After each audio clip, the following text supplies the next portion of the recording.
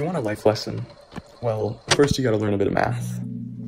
In calculus, there's something called the chain rule, which helps you find the derivative, or rate of change, of a function that is made up of one function inside of another function. For instance, if you wanted to find the derivative of f of g of x, you don't just consider f on its own or g on its own. Instead, you take the derivative and you get g prime of x times f prime of g of x. What do I mean, and how is this applicable to life? One small change deep inside your inner function, your g of x, can multiply out to all areas of your life. Sometimes your life is decreasing and concave down. For those who haven't taken calculus, that means you're having a rough time. But other times are like a point of inflection. Suddenly things are concave up and going well. Fixing just the outside rarely works. That change starts deep and works its way outward. Math isn't just numbers and functions, but it describes the way the world works, and it can model great analogies.